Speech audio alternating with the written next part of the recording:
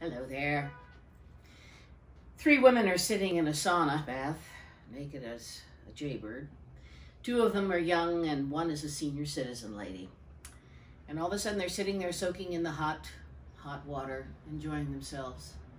And there's a beep, beep, and a woman touches her arm and looks at the other 2 and says, "Oh, it's my pager. I have a chip installed under my skin and it pages me and I just turn it off when it beeps." So time goes by, they sit there soaking again. And there's another ring, ring.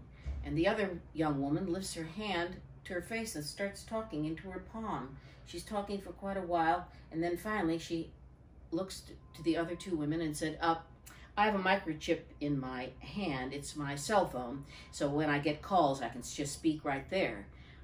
Well, the senior citizen woman is kind of embarrassed. She doesn't have any of this high-tech crap. She's, hey, she feels a little lost. Then she thinks for a second. She gets out of the tub, walks away.